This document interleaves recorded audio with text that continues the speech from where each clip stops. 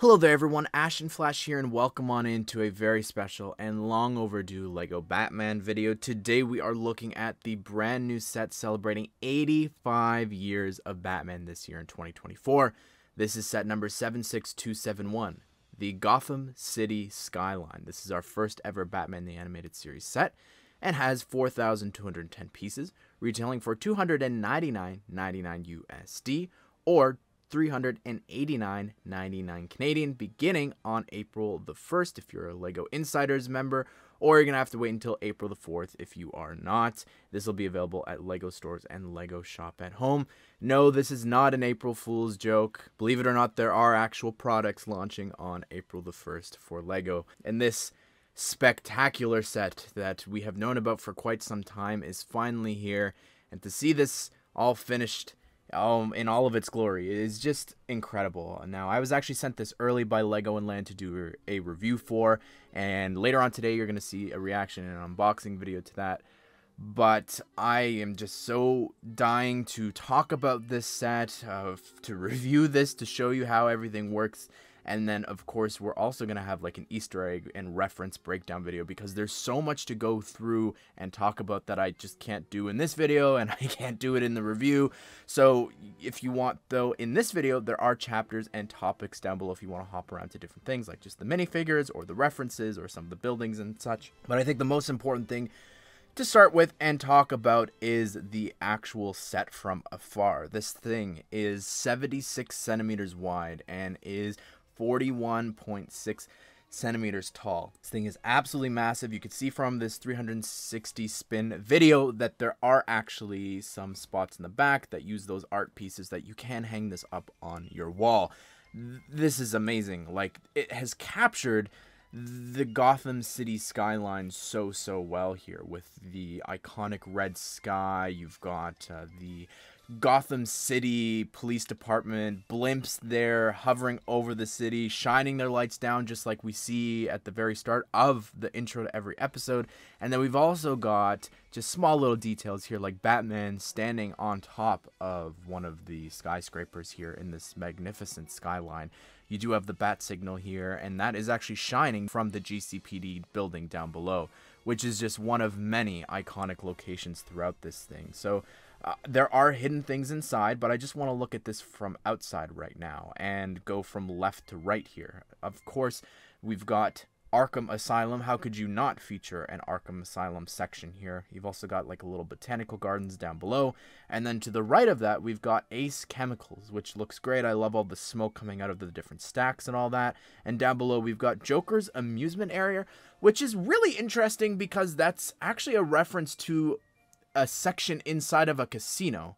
So that's kind of cool that we've got that here. I love the giant Ferris wheel there too.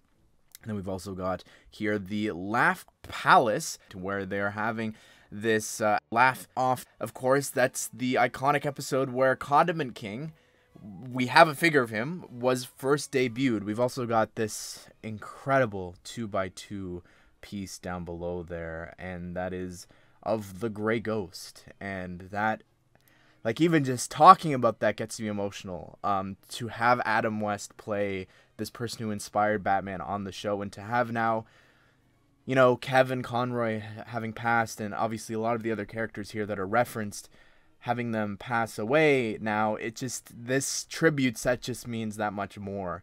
You've got the clock tower, and you can see the hands on the clock says 3:15, which is, of course, very important, and we'll come back to that. And to the right, if you go down, you've got the Diamond Exchange there.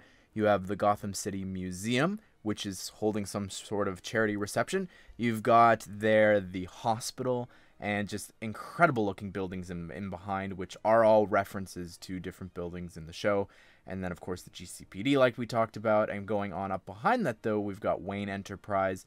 I'm not sure what this building is with the 4 statues. If you figured it out, please let me know. But we've got the Gotham City Opera there, and that's pretty neat with all of those little posters up. And then you've got Goth Corp with a bunch of ice on the outside because of Mr. Freeze. We've got the Gotham City Courthouse there. We have this really cool neon cat sign. We've got the Galaxy Broadcasting building up above that. And then a question mark there in behind the, I think that's just meant to be. It's not a prison, it's just window frames there using the cell piece. Polly's reference down below. And then we've also got the Wild Deuces, the Stack Deck, and up above that, Wayne Manor. And of course the moon in the back with, I love the clouds and all that. And I haven't talked about this yet, but the Batman word there at the top is just incredible. To have that font being represented here in Lego pieces is just absolutely amazing. I want to make note of a couple of really cool things here. We've, of course, got the Batwing as well included, which looks great. I really hope we get a set of that in the future, minifigure scale. And then going through here, the secret section, shall we? We've got when you remove Wayne Manor, you have Alfred inside, as well as we've got the grandfather clock that leads into the Batcave. You can see how that lines up perfectly. I love that Batcave design there with the Bat computer in red.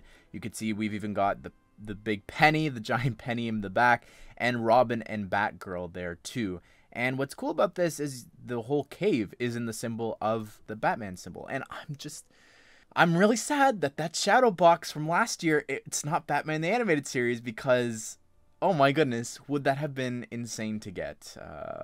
Anyways, it's neither here nor there.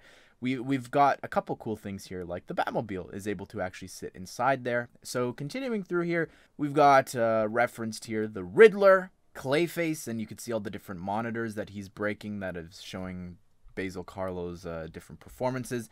We've got Catwoman in her apartment, Freeze and Summer Gleason at GothCorp. I love all the sort of icicles up at the top of the roof there. We have the Penguin here, and just because we're talking about all the characters again, Batman on the top of the roof. We have inside the GCPD, Renee Montoya, Harvey Bullock, and Commissioner Jim Gordon there, which is awesome. Down below in the museum, we've got the Scarecrow, who's letting out a bunch of fear toxin there in red. We've also got Ra's al Ghul, and I think that's meant to sort of be like a coffin or something. I don't know, some sort of sarcophagus is my guess. Let me know if you've got a better thought. We have inside the hospital Two-Face with the iconic window in the back there. He may not have had a gun in that scene or wearing his iconic suit, but that's still cool that they reference that window. We've also got here Harley and Ivy, and they've got a bunch of diamonds and different things inside of this place. And then we've got the Condiment King spraying ketchup and mustard there, which is just insane. The Clock King is being referenced, which is awesome. We do actually have a figure of him from the Lego Batman movie, just like Condiment King. We've got here the Joker inside of Ace Chemicals. There's even a vat of acid there, which I think is really cool. And then we've also got Killer Croc fighting Bane, which I also just love the fact that he's holding the rock, because I always love the line from Almost Got Him of, and then I hit him with a rock. Like, that's just, I love that. We've got the duck for the penguin there, which is really fun. And then Locked Up in Arkham is probably the craziest thing referenced here. We have here, making their first ever official debut, ladies and gentlemen, Scarface and the Ventriloquist, Baby Doll, and the Mad Hatter, who we have been waiting to get since 2008, since he was first appeared in the Lego Batman video game. He's the final person of those teams, Joker, Riddler, and Penguin's teams that we need in minifigure form. But we've got a reference to him here. We're just that much closer. And I really hope it happens. Now, speaking of characters, probably one of the other most exciting things here is the fact that we're getting 4 minifigures inside of this set. On top of a gorgeous new gargoyle display, I think this one is probably the best that we've gotten out of any of the ones that we've had from other big Batman sets. We have here Catwoman, who looks awesome. I know that some people are going to be upset with the headpiece there, the Black Panther ears, but I think it works well. I love the torso printing, the face printing. It's so surreal to me to have physical versions of these characters that I've drawn so long ago, dying to finally have. Oh my goodness. And of course, Batman himself in this iconic outfit with the dark blue and black cape is just amazing. He's got the new cowl that was introduced last year. The torso, it looks good. A little too, I don't know, too much detail on the torso? Does that make sense? I don't know. But still great. I love the legs there too. Awesome. Harley Quinn, how could you not put Harley in here? Her first appearance, of course, was from Batman the Animated Series. It created this character, this phenomenon. She looks great. It's probably my favorite outfit we've ever had for her. She just looks great. And then we've got the Clown Prince of Crime. Oh my goodness. The Joker here, who looks so good. They recolored that hair in dark green, and it works so darn well for him. Like, I really think it works well. Obviously, new hairpiece would have been ideal. And the torso printing is amazing. The face, I love it a lot. They really captured the smile in the eyes there. Would have loved maybe thicken the eyebrows a bit, or the lack thereof, you know, just a little bit more in black. But other than that, he looks amazing. I love the stick of dynamite there as well, which is just great. Would have loved some leg printing for him. He's the only one, but still really, really awesome. Now, before you go out and get this set just for the figures, I do gotta let you know there are rumors of other Batman the Animated Series sets coming in the summer, and everyone but Catwoman is rumored to be appearing in those. So she might be the only one remaining exclusive. Maybe those will have different face prints or different something to keep these exclusive. I'm not too sure. Well, there you have it, everyone. That is our first look at the first ever Batman the Animated Series set. This is a very, very special set to me. Like I said up above, like, without Batman the Animated Series, I would not be here probably talking about this set. It's been so informative and impactful for so many people. So for this to be picked as this tribute for 85 years of Batman, I'm so excited to talk with you guys about so much more stuff here included in future videos with the review and the Easter egg video. So stay tuned for that. And of course the unboxing, I'll link all that at the end here once it is public. But I hope you guys did enjoy this video. Hope you all have a great day. I will see you all in the next one.